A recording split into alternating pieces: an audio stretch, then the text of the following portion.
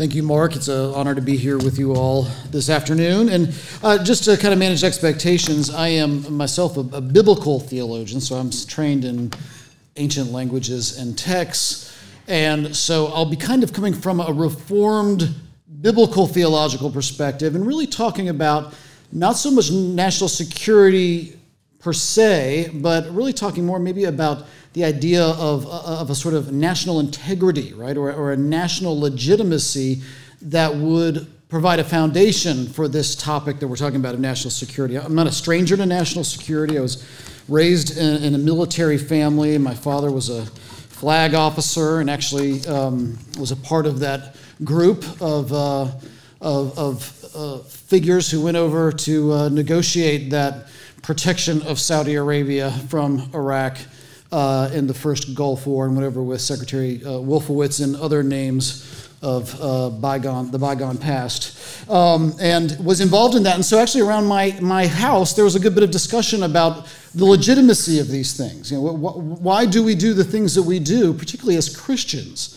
And it's a thing that's kind of informed the way that I've done my studies as a biblical theologian. And it's something that's always kind of been in the background, sort of what exactly is the theological or biblical foundation that we might look to for things like national security. If you've been in this space for any amount of time, you've run into this habit that some Christians have of kind of starting with a policy platform and then finding Bible verses that kind of support the thing that they already have concluded, right? And one of the things I've thought about as a biblical theologian is, okay, so I wonder if we look at these teachings out of this ancient text, okay, which truly is Scripture. It truly is an ancient text. And drawing from the foundations of what it teaches, what can we see about how we ought to think about the work of statecraft, how we ought to think about the work of religious liberty, as Ms. Patterson just talked about, or how do we think about things like national security? So I want to start with just a brief quote. This comes from none other than Arthur Schlesinger in his book, The Vital Center. Now, this was written published in 1949, but I think as you hear the quote, you'll recognize that so much of what he's saying rings true of us today. He says, "We look upon our epoch, okay, as a time of troubles, an age of anxiety. The grounds of our civilization, of our certitude, are breaking up under our feet, and familiar ideas and institutions vanish as we reach for them like shadows in the failing dusk." I think as we think about him writing in 1949, we almost want to giggle, right? And say, well, how quaint that he thought things were vanishing out of his grasp. Little did he know what lay ahead for us. And yet I think it behooves us to think about what are the institutions and what are the reasons for the institutions that we're laying hold of, institutions like that of the state. You know, and what is our rootedness, particularly as Christians? What is our rootedness, and what are the foundational ideas that inform these things that we're reaching for, these things that we are grabbing at, and are they really fading away, and will they fade away forever? And so what I would like to do is actually go to Scripture. Now, I'm an Old Testament Hebrew Bible person, so I'm going to spend a lot of time there. I'll dabble in the epilogue from time to time. Okay, that's the New Testament. But I'm going to spend most of my time in the Old Testament, but just drawing out some of the philosophical assumptions that the authors of Scripture have that might direct us a bit in how we think about some of the timeless truths that we need to keep in mind and consider as we're talking about statecraft, in particular national security. And so I really want to lay a hold of four major issues. The first one is the divine kingship, or the notion of divine kingship and the image of God. Okay, so image of God could maybe be a second point, but I really want to talk about it in the way that it relates to God or the Lord as a divine king. We're then going to talk about creation theology. You may think you know what that is, but I might stretch you a little bit on that. So we're going to talk a little bit about this idea of creation theology. And then we're going to talk about the reality of the final judgment. Okay? And then lastly, even by the way, as an Old Testament idea, the reality of the final judgment. And then lastly, what I want to talk about is the notion of not only loving God with all of your strength, right? Deuteronomy 6, this is what Jesus' interlocutors say is the greatest commandment, and he doesn't He doesn't correct them. He says, yeah, you're right. Okay? Loving God with all of your strength, okay, and including loving your neighbor. And so I want to look at these ideas as foundational ideas behind how we think about the state and how we think about national security. So for the Christian, every question of human ethics does begin in one way or another with the character of God. Right? Christian ethics, whether it's the Deuteronomy 6, love the Lord your God with all of your heart, soul, and strength, or the Ten Commandments, or just notions of disadvantaging yourself to the advantage of others, that whole idea, those ideas come out of the character of God. That's what the Scripture teaches. That because God has a certain character, we are to live in response to him. We're not trying to mimic him. We're not trying to be God. We're not trying to be him. And yet he has told us to be like him. Think of the Old Testament. Be holy, for I am holy. Right? Think of Deuteronomy 6 that we're going to come back to later. The Lord, is it Shema Israel, Adonai Eloheinu, hear Israel, the Lord is our God, the Lord is one, so what? You should therefore love the Lord your God with all of your heart, soul, and strength. But notice that loving comes out of his character, who he is as one and as your God. Paul says this is true of Jesus too. Jesus emptied himself, and therefore you ought to also think likewise about how you might empty yourself in order to love and to care for those around you. In other words, our ethics are not arbitrary. They're not something that stand apart from the character of God, but rather they flow out of the character of God. And we need to go no further than the opening of the Bible, Genesis 1, where it says, in the beginning, God created the heavens and the earth. That work of creation already is a kingly task. Okay? Think about it for a little while. If you're familiar with the ancient world, or you're actually just familiar with your Bibles, you know that building things is what kings do, okay? No matter what the verb of building is, that's the kind of thing that a king does in the ancient world. Even the end of the book of the Epic of Gilgamesh ends with Gilgamesh reflecting on the city he has built and giving you its measurements. And then the book just kind of ends with him giving his measurements, right? Why is he doing that? Because he's reflecting on his glory, like Nebuchadnezzar might, reflecting on his glory as it's seen in his building campaign. And so God is depicted in a similar way in Genesis 1. He's building out his palace, that is the heavens and the earth, where he will reside. And he puts in his palace there his image, right? His image. It's an interesting part of biblical theology that we are told actually not to make graven images, right? We're told not to worship idols and have them in front of us like the other nations. Why is that? Well, Genesis 1 tells us God's already given us the image, right? And it's in humanity. And what does he do? As soon as he creates humanity in his image, he tells them, go out and fill the earth and subdue it. Have dominion over it. That language of subduing and having dominion is kingly language, and we shouldn't be surprised by that, because God's divine creative character as king, right, building the heavens and earth, he now puts upon his vice regents, those are man and woman, to go out and fill the earth and have dominion over it. It is a kingly duty. Oftentimes when we talk about humans being made in the image of God, we talk about it as if this is a reason why we ought to care for others and show them or afford them a kind of dignity, and that's absolutely true. But we have to remember, it's not merely that.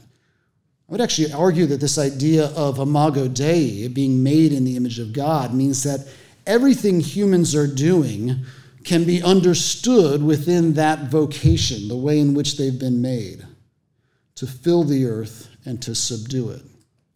That would include whether you're a 4-year-old child building with your blocks and screaming. I have 5 daughters. Yes, 5. Yes, daughters. And when the older ones knock over the younger ones' blocks, what happened? They scream. And that's not just because they're being insolent, but they are trying to subdue the world, right? This is a part of their humanness. And the same is true in the work of statecraft. As we're doing the work of the state, we ought to remember we are called as human kings, as vice regents under the Creator God, to bring order and substance to this place that God has made. And so when we do the work of national security, this is not just us protecting ourselves or protecting our own interests, and I'm okay with that language, but remember that that's not merely what it is. The work of national security should always be a part of this endeavor to bring order, life-giving order, according to Genesis 1, to the world around us. John Calvin, a thinker in my tradition, says this: "We are not to consider that men merit of themselves, but to look upon the image of God in all men, to which we owe all honor and love. Say that a man does not deserve even your least effort for his sake, but the image of God, which recommends him to you, is worthy of your giving yourself and all your possessions." Notice what he's saying there, not only when we're talking about our own countrymen, our own fellow citizens of a country, but also the countries with which we are interacting, whether it's in diplomacy or in national security. We ought to remember that they are made image of God. They are image bearers. Herman Bavinck, another theologian of my tradition of the early 20th century, puts it this way, and he builds upon, he would reprimand me for saying merely that humans bear the image of God. Notice what he says: "It is not that the idea that the human being bears or has the image of God, but that he is the image of God." We might even say, what does it mean to be image of God? It doesn't merely mean that you have reason or that you have self-consciousness, or maybe people have said all kinds of things, linguistic ability or passions or whatever those things might be. It's not just that you have those things. What does it mean to be image of God? It means to be human. And that's why this extends to the least as much as it extends to the greatest of humans. We see this in the world around us. The human world is a haunted world. It's inhabited by a spirit of progression and purpose and meaning, goals, hopes, fears, sublimity, and horror. Humans alone speak of things that can be considered wondrous, but that can be also be considered evil. And the biblical authors reject any notion that such categories can be merely understandable by this immanent frame, as the philosopher Charles Taylor tells us. It can't be merely understood because of our solidarity with the species. It can't be merely understood by the functions of our biology, but it speaks to a reality beyond us.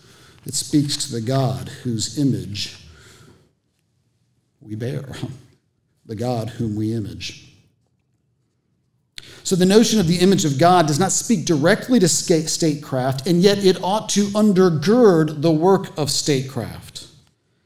It shines a light on the value of human reason, volition, agency, and dignity. And as we consider national security decisions, as we make decisions about preemptive strikes, as we think about how to deal with issues at hand, and we've been talking about the complexities of that this whole afternoon, and it's indeed complex, because guess what? Humans are complex. But we shouldn't shy away from the complexity of it, but recognize that this is a duty, this is a job, this is an inquiry worth doing, because after all, we are dealing with those made as image bearers, those who are made image of God. And as a result, we are reflecting that divine King. And so that's quite a high calling. And as Christians who are involved in the work of statecraft and national security, we ought to think highly of that calling and recognize this is a unique calling that we're called to do. There's a special kind of purpose and meaning to it, and there's great consequence to it. We can't merely cite Romans 13 and say, well, after all, God gave Caesar the sword, because guess what? God as king will hold Caesar accountable. And you, particularly those of you, which most of us in this room, who live and operate within a system of a democratic republic, right? Guess what? That means each one of you, with your votes, with your interaction with the things you do, each one of you are little molecules on the hand of Caesar. And we too will be held accountable for the way in which we steward those responsibilities and those gifts. So I start with this idea of the divine King and we made in his image. I want to move now to creation theology. over the past 50 years or so, there's been a kind of reaffirmation of the connection between creation and the work of redemption in the Bible. British theologian Gordon McConville says that creation is not one category, while history, politics, and salvation are another. Rather, salvation is the restoration of how all things ought to be. What he means by that is that when we even talk about redemption, yes, we're talking about the forgiveness of sins. Yes, we're talking about repentance and a spiritual change that happens so that Paul can say something like new creation. But notice what Paul says when he talks about the act of your salvation. He says you are new creation. There is a restoration to the way things ought to be. You see, the understanding here, and this is an understanding throughout the Bible that can feel kind of strange to us, but is that when God creates the heavens and the earth, he doesn't just make them and then kind of leave them to operate in their own manner. But what he does is he actually infuses them with his character and with his values, his character and with his attributes. This shows up throughout wisdom literature, which, by the way, if you're looking for public theology in the Bible, it is wisdom literature. The book of Proverbs primarily, but also Ecclesiastes and parts of Job is literature that is written for the purpose of operating in a public square, in a public space. Okay? But notice how the author of Proverbs, for instance, Solomon in the early parts and then other authors later, notice how they talk about wisdom. Wisdom is something that you glean, not merely, the foundation of it is fearing the Lord, which is pursuing him and his commands, but not merely through that. You also learn and you glean wisdom through creation. Go to the ant, you sluggard, and learn how to be industrious, right? Go look at a lizard on a rock, okay, whatever that means, right? Okay, go out and look at the sky. Go out and look at the things that you see around you, and it'll teach you about the character of God. The idea being here that when God made the earth, the heavens and the earth, what did he do? He imprinted himself on it. He put his fingerprints on it. He called it good. And notice even after the fall, he doesn't render that judgment moot. Creation's never made ungood. But it's good, and it reflects his character. As a result, when God does mighty works of judgment and redemption, creation changes. You get earthquakes, the sky goes dark. Sometimes bodies are sprung out of their tombs. Okay, and one of the most interesting parts of the gospel, when Jesus dies on the cross, remember that? Some of the saints, it says, sprung out of their tombs and were seen walking around Jerusalem that day. Wild story. Okay, there's a new star when God becomes incarnate. People who pay attention to things like stars notice there's a change. The Apostle Paul goes so far as to say in Romans 1 that God's invisible attributes can be seen in creation. And elsewhere he says, creation is under a burden. It's under the burden of sin and conflict, but it's not sinful. It's still good. But it's under the burden of sin and conflict. And what is it doing? It's striving, yearning for the recreation to be complete. He says it waits like a woman in labor, yearning during the suffering for the thing that the suffering will bring about. Why talk about this in a discussion of statecraft? And it's because we want to be reminded that we don't live in a topsy-turvy world that is only or merely red in tooth and claw. But we actually live in a world that reflects the character of the God who made it. Is it under the burden of sin? Absolutely. Are these complicated stories that we're talking about complicated because of what dangerous and destructive humans do? Absolutely. And yet we also need to be reminded of the fact that when we are doing this work well, when we are pursuing God as Christians involved in this work, we should expect to find a kind of harmony in the world around us. I'm not saying that everything, I'm not talking about a utopia, though that it does await us, right, the new heavens and new earth. I'm not talking about that, but we shouldn't be surprised that when we look at nature, when we look at the world around us, that we find an affirmation, that we find a kind of harmony in the proper working of the state. In other words, that also means that it's not left up to us. We don't have to bend creation to our will per se. Okay. We recognize that this creation is a living reflection of the glory of God. So God is king, and he's made us in his image. God has created a world that reflects his glory. Thirdly, I want to talk briefly about the final judgment. Again, this is drawing attention to some things that we might or might not assume, and particularly those who don't have the same commitments that we do as Christians or as those who are informed by the Scriptures. Some people don't have these commitments, and so for some of them, these are open questions, and yet for us, they're not. As we consider how we ought to interact with the countries around us, or even how we ought to bring order and handle the conflicts within our own country, the own domestic conflicts that we run into here, we can be reminded of the certainty that we have of a final judgment. And what I mean by that is not, well, we know that the evil people are going to get theirs, right? That's not what I'm talking about. What I mean by that is a more broad picture of God's justice and his character of being just.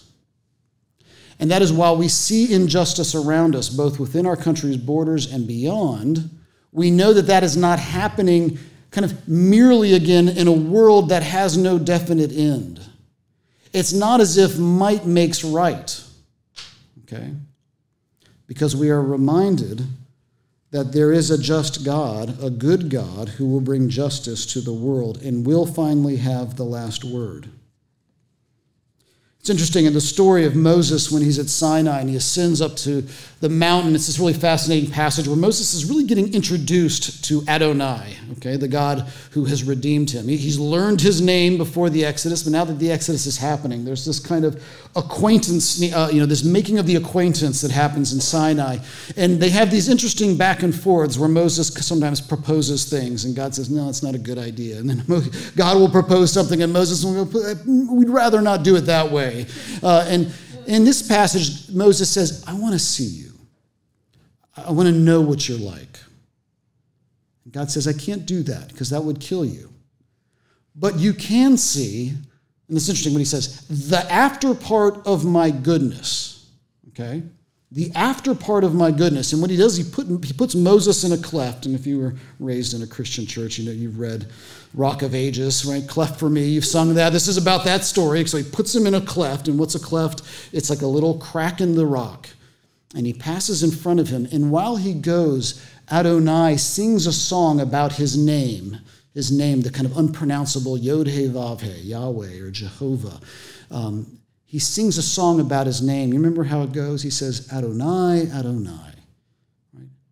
Merciful and gracious, but abounding in mercy, but will always visit judgment, will always visit justice on those who oppress, on those who do evil.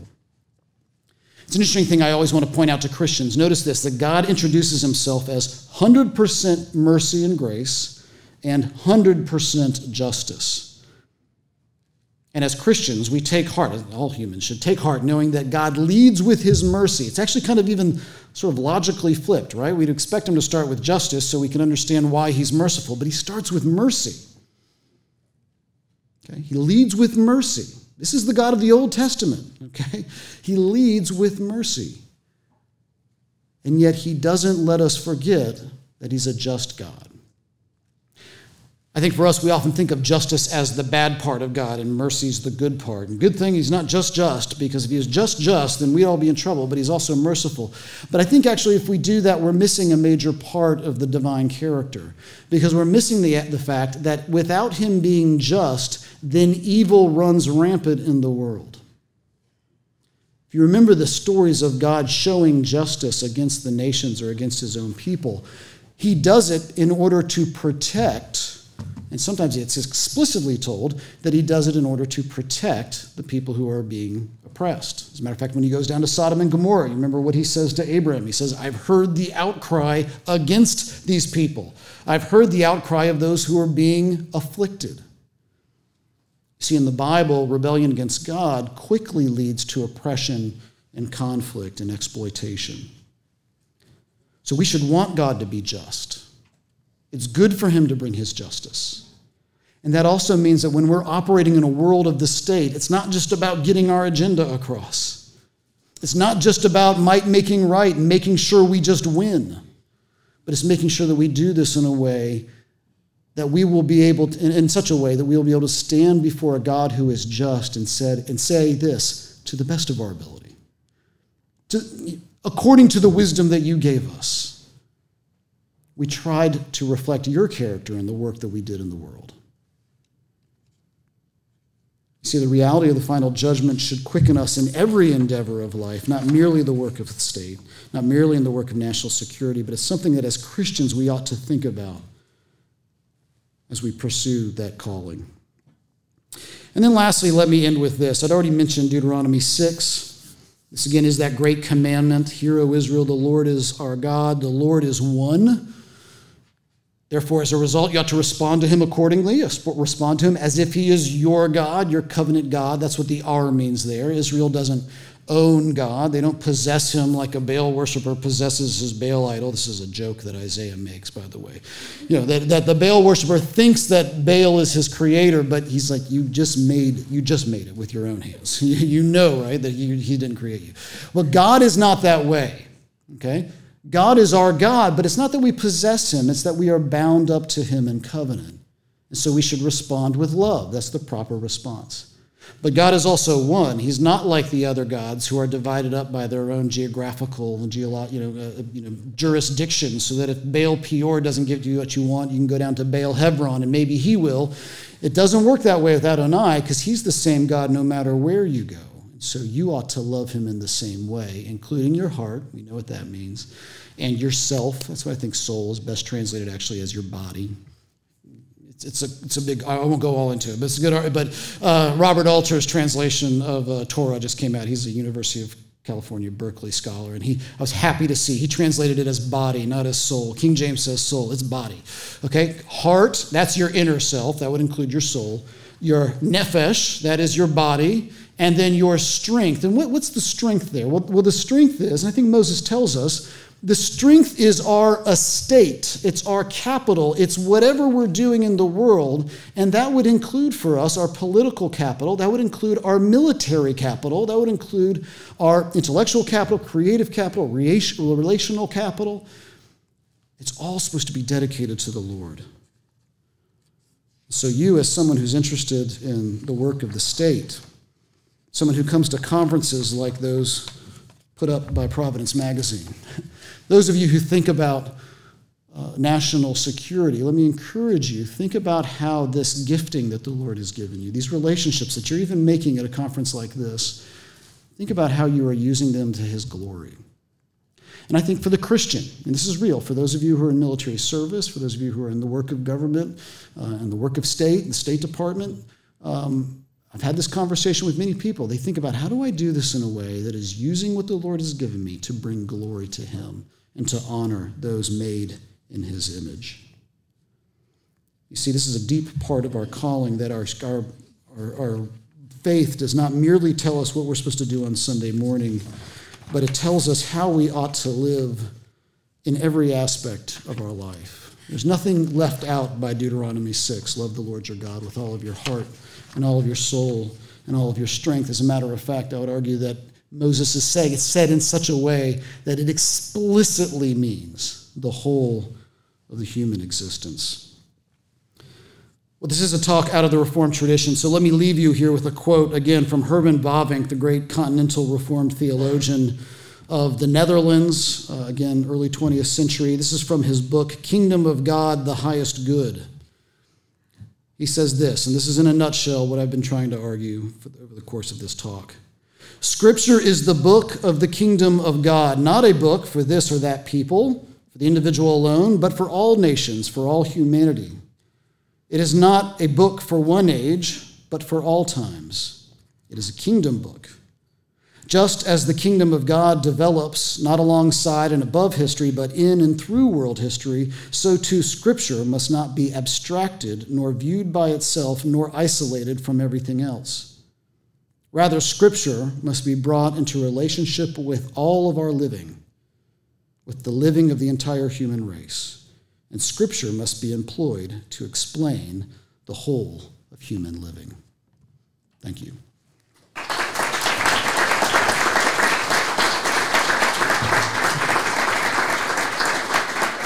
think we have time for a few questions. I'm mindful of the hour. I feel like when I stand up, I should say, and now for something completely different. Okay. Any questions? Anyone delving into biblical theology and the work of the state?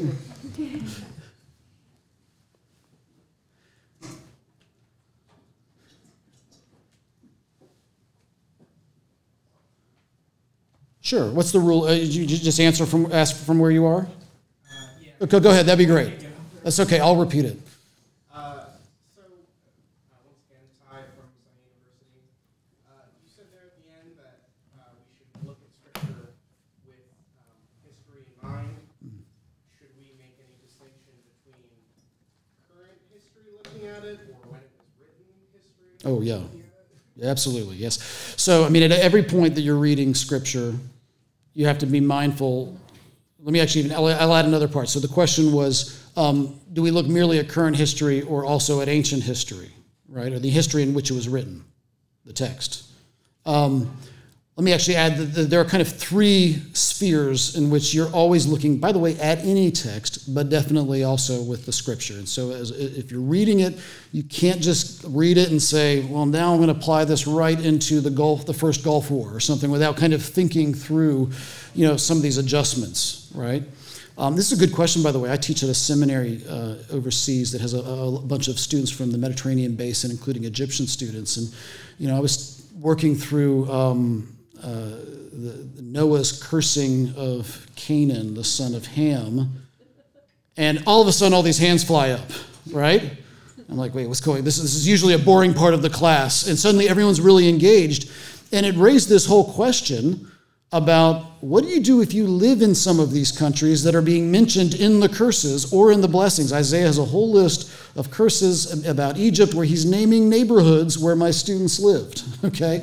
And they're saying, what do we do with this? And you're right, you can't just take that and say, well, if Thebes is cursed in Isaiah, then it must be cursed today, right? Or Alexandria or something like that. So, so I would argue this. When you're looking at any text, including the biblical text, remember that when you're reading the story, for instance, like the story about Moses on the mountain with the cleft, there's a couple of things going on there. There's the event that's being described in the book, okay?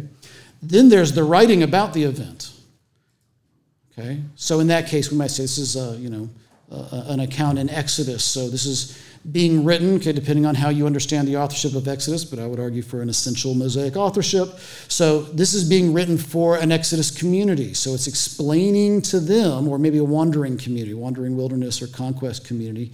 It's explaining to them the nature of God as they interact with their realities, which are the wandering in the desert and the conquest of the land. So you've got the content of the story, and that can be the story about Abraham and Sarah. That can be the story about Moses. Then you have the writing of the story.